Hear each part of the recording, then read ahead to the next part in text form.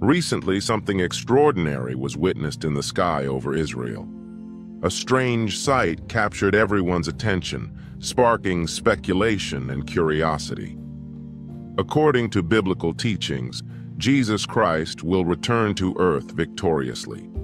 His second coming is described as personal, visible, and glorious. The recent events, including the drying up of the Euphrates River, ongoing wars in the Middle East, natural disasters in Mecca, and plans for rebuilding the Third Temple, align with prophecies from the Bible. Could these events be paving the way for God's return? Could the appearance of angels signify God's intervention during the Great Tribulation? Let's dive into this video to know the answer to these questions and understand more about these mysterious occurrences and their potential implications. In recent times, there have been many strange sightings in the sky. People are talking about these sightings, wondering if they are signs from God or if they are something else entirely. Some say they have seen clouds resembling angels, while others claim to have seen figures resembling extraterrestrial beings. One particularly noteworthy sighting was a large figure hovering in the sky, which some mistook for Jesus. These sightings have sparked a lot of debate and speculation. Some believe they are divine signs indicating something significant is about to happen. Others wonder if they could be the result of weather manipulation or even teleportation. People are discussing these sightings, trying to make sense of what they've seen. When people talk about these strange sightings, they often mention passages from the Bible. They point to verses like Matthew 24:3, which talks about the signs of Jesus' return. According to this passage, there will be signs in the sky, and then the Son of Man will appear, coming on the clouds with power and great glory. Signs of Jesus' return. Many people wonder if these sightings could be signs of Jesus' return. They wonder if they are witnessing the fulfillment of biblical prophecy. The Bible talks about signs in the sky heralding Jesus' return, so it's natural for people to make that connection. The Bible speaks about warning signs, cautioning that those who ignore these signs will be in terror when Jesus Christ appears. However, for the faithful, there is a promise of redemption. As mentioned in Luke 21:28, Jesus encourages believers to straighten up and raise their heads when these signs begin to take place, for their redemption is drawing near. For those who pay attention to these warnings, God promises a way of escape from his wrath. The Bible emphasizes the importance of being vigilant and aware of the signs indicating significant events. Delving into the Bible, let's explore what it says about angels and the signs of God's return. According to biblical teachings, angels are personal spiritual beings possessing intelligence, emotions, and will. This applies to both good and evil angels. While they lack true physical bodies, they are personalities capable of occasionally taking on physical forms. Despite their intelligence, angels have limited knowledge compared to God. They were created as a higher order of creatures than humans, inherently possessing greater knowledge. Their understanding is also enriched through observing human activities over an extended period, providing them with insights beyond human capabilities. Unlike humans, angels do not need to study the past. Their knowledge is acquired through direct observation, giving them a unique perspective on historical events. This distinctive characteristic sets them apart from humans in comprehending and interpreting the unfolding of God's plan. Angelic knowledge and predictions. Angels, possessing intelligence and will, have the ability to predict human behavior with greater accuracy due to their long observation of human actions. While they have their own wills, angels are subject to the will of God. God dispatches good angels to assist believers. Also, angels and humans belong to entirely different orders of being. Contrary to some beliefs, human beings do not transform into angels after death, and angels never were nor will be human beings. Both were distinct creations of God. The Bible offers descriptions of angels appearing in glorious forms. For instance, Daniel's vision in chapter 10 describes Gabriel with a body like beryl, a face resembling lightning, eyes like torches of fire, and arms and feet like burnished bronze. The angel at Christ's tomb had a countenance like lightning and clothing as white as snow. Angels are not imaginary beings, but real entities created by God. Biblical accounts, such as those involving Abraham in Genesis 18 and 19, testify to the genuine existence of angels. These celestial beings can appear and disappear at will, proving their real and tangible nature. While angelic appearances were not common in biblical times, there is a growing interest in angels today. Reports of angelic encounters, though not frequent, are not uncommon. Often considered messengers, angels hold a significant role in various religions and continue to captivate human curiosity. Contemporary reports describe diverse forms of angelic visitations. Some encounters involve strangers mysteriously preventing harm before vanishing, leaving behind a profound sense of peace and God's presence. In other instances, individuals glimpse winged or white-robed beings experiencing a fleeting moment of divine presence. Witnesses often emerge from these encounters with a reassurance of God's existence, feeling a profound sense of peace. Despite these visitations' mysterious nature, they affirm a connection to the divine. Similar to the angelic choir that visited the shepherds in Luke 2:13, announcing Jesus' birth, some people report choir-like experiences in places of worship. Although these encounters may not convey specific news, they elicit a spiritual elation, providing comfort and a heightened sense of the sacred. Another type of angelic visitation involves physical sensations, such as feeling embraced by wings or arms. Elderly individuals, especially during moments of extreme loneliness, report these comforting sensations.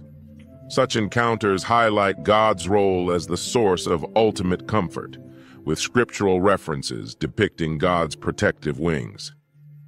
These varied angelic experiences reflect the continued involvement of God and angels in the world. Despite their mysterious nature, these encounters underscore the enduring belief in divine intervention and the comforting presence of celestial beings. As believers, we can find comfort in the assurance that angels continue to guard and protect God's people today. Just as they safeguarded individuals in the past, they remain vigilant in their role as guardians. The biblical admonition in Hebrews 13:2 reminds us to be hospitable to strangers, as we may unknowingly encounter angels in our midst.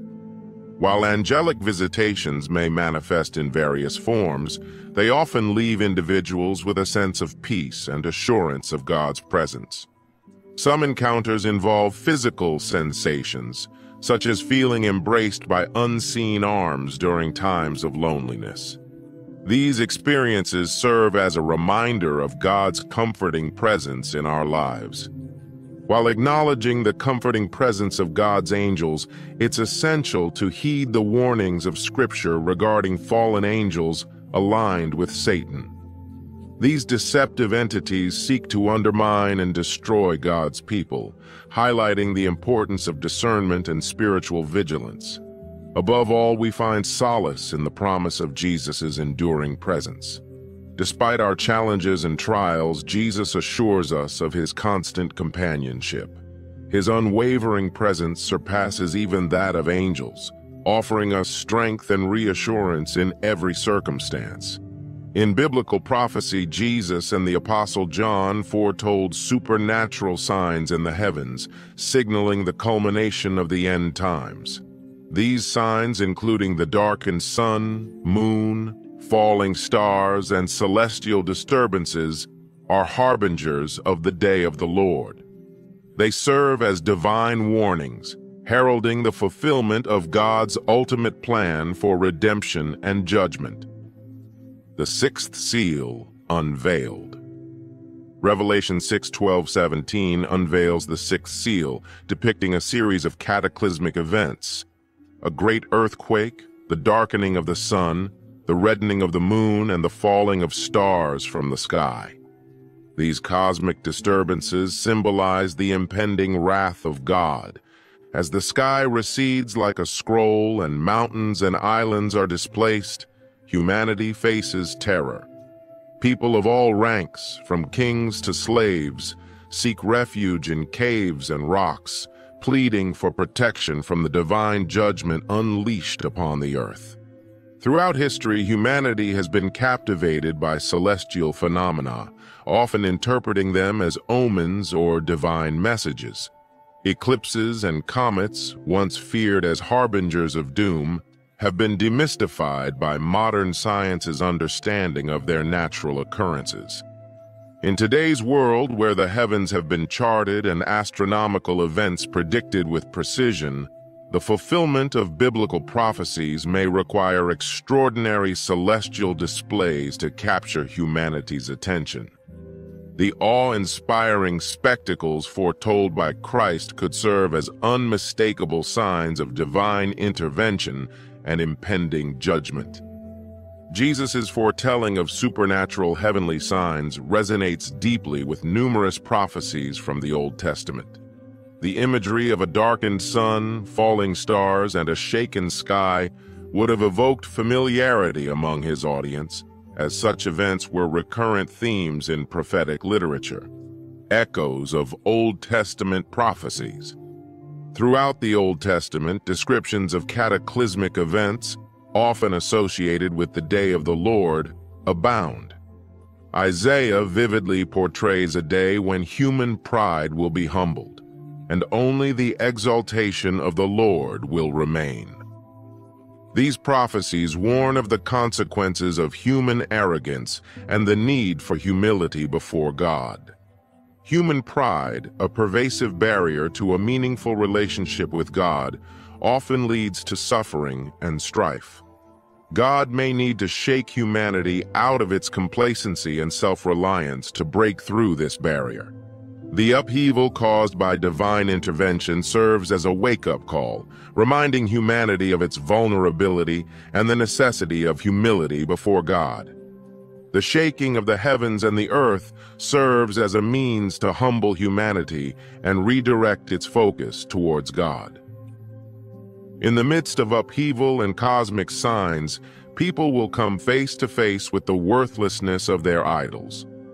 This goes beyond mere physical idols and encompasses modern pursuits such as greed and covetousness. The Apostle Paul draws parallels between ancient idols and our contemporary fixation on possessions, entertainment, and luxuries. Our insatiable desire for material wealth, symbolized by cars, entertainment centers, and various indulgences, mirrors the idolatry condemned in biblical teachings. The impending upheaval will expose the futility of this pursuit, highlighting the emptiness of accumulating possessions for their own sake. Isaiah vividly paints the day of the Lord as a time of reckoning, marked by divine wrath and fierce anger. The celestial bodies themselves play a role in this cosmic drama, with the stars, constellations, sun, and moon losing their luminance. The prophet foresees a punishment for the world's evil and a humbling of the arrogant and ruthless. In his prophecy and lamentation for the Pharaoh in Egypt, Ezekiel echoes the theme of heavenly signs. The darkening of stars, sun, and moon reappears, emphasizing a divine response to arrogance and sin. These celestial disturbances serve as both warnings and manifestations of God's judgment on those who defy his will. In the face of impending celestial turmoil, the message is clear. Reflect on the transient nature of worldly pursuits, turn away from idolatry, and humble oneself before the Creator. The darkness mentioned in prophetic texts, such as the 9th plague in Egypt during the time of the Exodus, symbolizes a divine intervention to soften the hardened hearts of humanity. Just as darkness descended upon Egypt, signaling a reckoning with sin and oppression, so too will darkness play a role in the end times, shaking the world from its complacency under Satan's influence. The celestial signs, including the darkening of the sun and moon, serve a crucial purpose in preparing the world for Christ's return and the establishment of his kingdom. God, in his love, seeks to awaken humanity to its sins, including pride, idolatry, and greed, prompting repentance and reconciliation. Understanding the wrath of the Lamb. The concept of the wrath of the Lamb in Revelation may seem perplexing, as it juxtaposes the gentle image of a lamb with the idea of wrath. However, this imagery underscores the seriousness of divine judgment. The Lamb, representing Jesus Christ, embodies both love and justice. The cry for the mountains and rocks to fall on them reflects humanity's terror in the face of divine judgment. The opening of the 5th seal in Revelation depicts the cries of martyred saints who suffered persecution for their faith. Their plea for justice highlights the reality of persecution and the longing for God's righteous judgment. In Revelation 6:1, the martyred saints cry out for God's judgment on the earth, echoing a longing for justice against evil and oppression. God's anger, though righteous, is tempered with love and truth. His judgment is motivated by a desire to address the perversion and depravity that plague the world. Jesus, in Matthew 24:37-39, draws a parallel between the end times and the days of Noah. In Noah's era, humanity had sunk into profound wickedness, characterized by pervasive evil and corruption. The Lord observed the depths of human depravity, prompting sorrow in his heart. During Noah's time, moral degradation deepened with each passing generation, culminating in a society consumed by evil thoughts and actions. Despite warnings and signs, people continued in their sinful ways, oblivious to the impending judgment. Witnessing humanity's relentless descent into sin, God experienced sorrow and regret for creating mankind. The flood, a cataclysmic judgment, was a response to humanity's unrepentant wickedness, highlighting the consequences of persistent rebellion against God. God, as our Creator and Father, is constantly grieved to witness his children self-destruct. However, at critical junctures in history, his grief transforms into righteous anger, prompting him to take decisive action. His love, balanced with controlled power, demands interventions that express tough love when necessary. Throughout history, God's tough love has manifested in actions such as the flood during Noah's era and the destruction of Sodom and Gomorrah. These events underscore God's commitment to addressing rampant sin and evil through necessary measures. Sin, antithetical to God's nature, has caused profound suffering and evil in the world. God's actions aim to counteract these consequences and guide humanity back to righteousness. The eradication of sin is crucial for establishing God's kingdom, where true peace and happiness prevail and all traces of sorrow and suffering are comforted. The urgency of watching and faithfulness. Revelation, especially in chapter 16, emphasizes the urgency of vigilance and faithfulness. The impending 7 plagues before Christ's second coming require believers to watch and maintain spiritual garments, symbolizing faithfulness. The metaphor of coming as a thief underscores the unexpected nature of these events, urging readiness. God's interventions, though stern, aim at ushering in a sin-free kingdom where his ways reign supreme. The call to watch and remain faithful serves as a beacon of hope, signaling the eventual establishment of a kingdom marked by genuine peace and eternal joy. In Revelation, those who remain spiritually faithful are depicted as wearing white robes, symbolizing purity through the cleansing power of Jesus Christ's blood. This imagery emphasizes the significance of maintaining spiritual vigilance amidst the tumultuous events of the end times. When Christ speaks of being blessed for watching, Revelation 16:15, it extends beyond merely observing celestial signs. It encompasses staying attuned to global events and, most importantly, guarding against religious deception. The return of Jesus will occur suddenly and unexpectedly, akin to a thief in the night. While we may have limited control over worldly affairs, we can prepare spiritually by aligning our beliefs with biblical teachings. This requires introspection and a keen awareness of our spiritual state. By adhering to Jesus' command to watch, we equip ourselves against spiritual deception. Jesus' directive to watch is a command and an invitation to personal vigilance. By scrutinizing our beliefs and actions in light of Scripture, we fulfill Jesus' mandate and fortify ourselves against deception. In the book of Revelation, Christ unveils the impending 7 plagues preceding his second coming. Revelation 16:15 echoes a call to vigilance, likening his arrival to that of a thief. This admonition emphasizes the importance of spiritual awareness amidst the imminent events. Throughout Revelation, garments symbolize spiritual fidelity. Those who remain steadfast are depicted wearing white robes, signifying purity obtained through the redeeming blood of Jesus Christ. This imagery underscores the significance of spiritual vigilance in preparing for Christ's return. Angels' role in Christ's return. Scripture foretells the participation of angels in Christ's glorious return. Matthew 25:31 elucidates that not only will angels witness this momentous event, but they will also actively participate. Their presence signifies the culmination of every believer's hope, the triumphant return of Jesus Christ. For true believers, the return of Jesus Christ represents the ultimate fulfillment of faith. It is a moment eagerly anticipated, a divine reunion with the Savior. As Christ's return draws near, the faithful are urged to remain watchful, adorned with the garments of spiritual fidelity and ready for his imminent arrival.